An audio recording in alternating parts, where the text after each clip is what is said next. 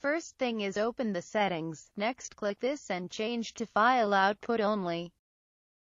You may want to click browse, and pick a spot for your awesome gameplay stuff and then press apply at the bottom. Then OK, come over here and add a scene, then right-click this other box and add a source.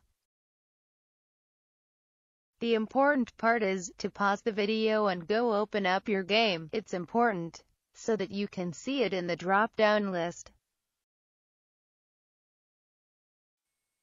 Try recording some footage. If it records, then you're done, and can go do stuff. Like, subscribe, or I don't know, maybe like this video.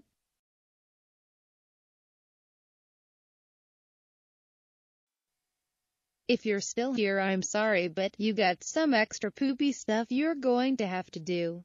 It's simple and I'll walk you through it. You are going to have to do some silent reading though. My robot voice is tired.